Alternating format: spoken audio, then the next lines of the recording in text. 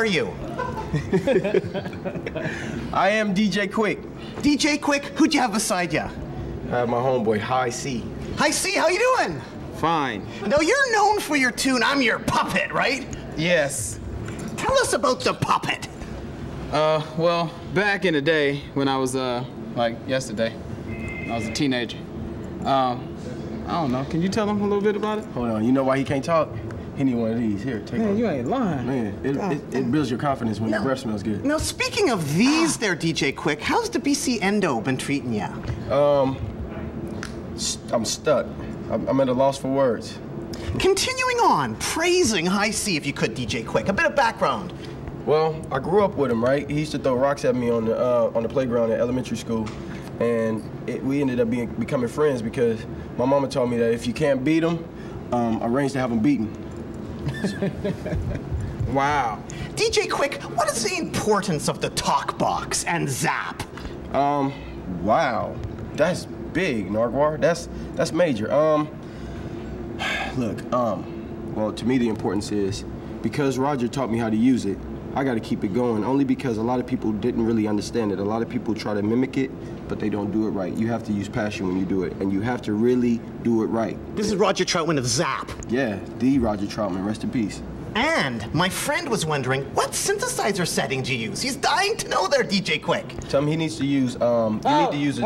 No, use a triangle, look. He can control the cutoff. But you use a sawtooth wave, triangle wave, sawtooth, get a lot of sawtooth going, and not a lot of low end because it's a voice thing. So if you use a lot of bass, you'll probably fry the driver in the talk box. I mean in the component itself. So don't use a lot of bass, but sawtoothy triangle wave. DJ Quik, what was it like working with Shaq? Shaq! Man, it was fun, dog. Shaq is a big kid. Shaq is like, I mean, it's not like work. I mean, Shaq is just fun to be around, you know what I mean? And you did like 2 albums with him? You're on board for both albums? Yeah. I mean, he's my friend. So. And you also did some stuff with Deborah Cox, Canadian content! Oh boy. Yeah, Deborah, I had a crush on Deborah actually till I found out she was married. That sucked. So. Are you down with Canada? What about you? Are you down with Canada, High C? Yes, for sure. Whitney Houston. You got down with Whitney Houston. That's pretty wild. What was it like working with Whitney? Well, actually, Whitney is like sis.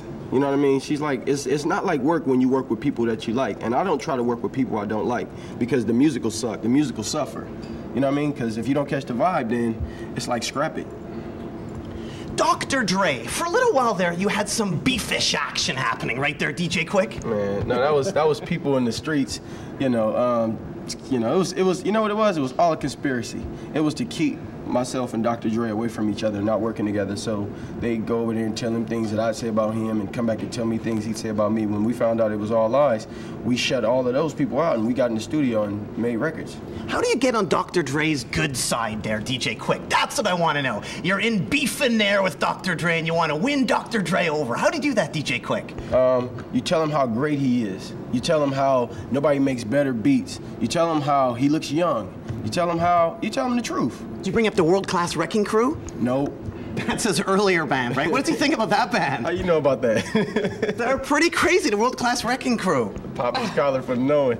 I mean, you know, they're part of West Coast hip hop history. So, I mean, if I did bring up, I'd talk about, you know, like before you turn off the lights, how groundbreaking that record was, and how he discovered Michelet, and how he had like a jump on mixing R&B and hip hop even way back then in 1985. So it's amazing. Like all you guys started out, right? Like I see, all you guys started out, like you, Ice Cube, all those guys, and you're still going, Dr. Dre. It's amazing, DJ Quik. It's this West Coast water. I was curious about Dr. Dre's record collection. What's Dr. Dre's record collection like? Well, he bought a whole record store. That's what his record collection is like. And it's got some amazing records. Like he can find you any record? Man, Dr. Dre will probably be producing records until he can't see no more. I was curious there, DJ Quik.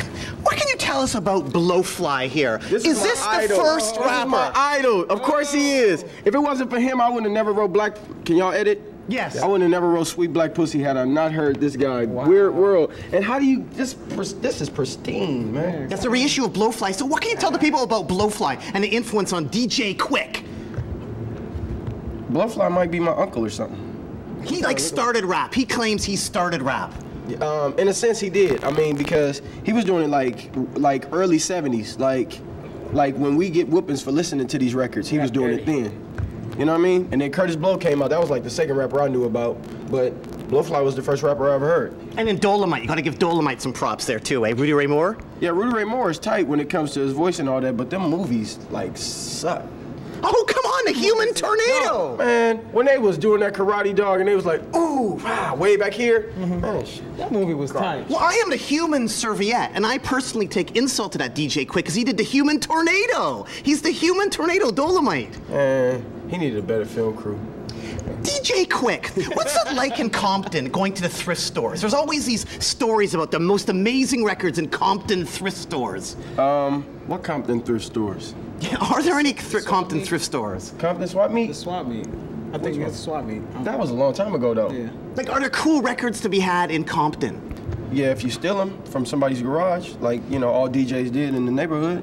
That's how we had the fresh records. Roxanne Shante, you know what I'm saying? World Class Wrecking Crew, like you said, NWA. We had to steal that shit. DJ Quik, are you into movies at all? What movies are you in? None yet. But I'm about to start doing movies. Never any extra work or any soundtrack or anything? Soundtracks all the time. I mean, from movies dating back to like 1991, like Minister Society, and even like more recently, like Training Day and stuff like that. And I'm about to do something with Chris Rock in this new movie, Head of State with Nate Dogg. But other than that, you know, just little stuff here and there. DJ Quik, the list of people you've worked with is incredible. We got Suge. Big Suge. Suge. Yeah, I'm sorry, Big Suge. You gotta call him Simon.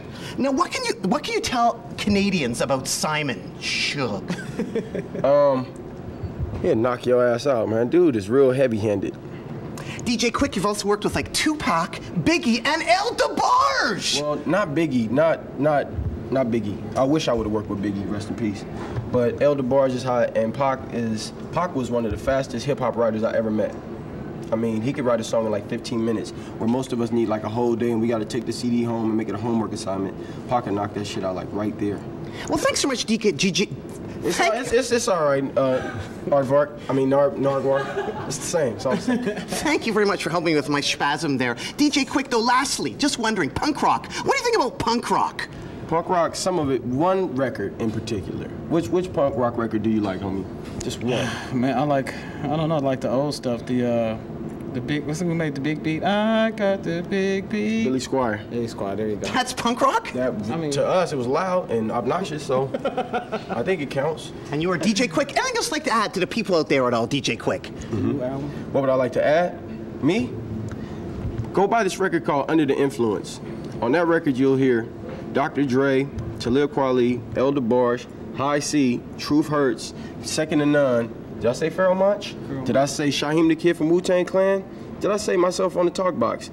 Go get this record, y'all. I think she's on there. Yeah, Truth Hurts. I said her name. Oh, okay. And this new reggae artist named Chucky that's taking the West Coast by storm. It's real hot. Why should people care about DJ Quik? Why should people care? Because I'm human. I have feelings. You got to. Thanks so much, DJ Quik. Keep on rocking in the free world and doot-doot-a-loot-doo. Doot-doo.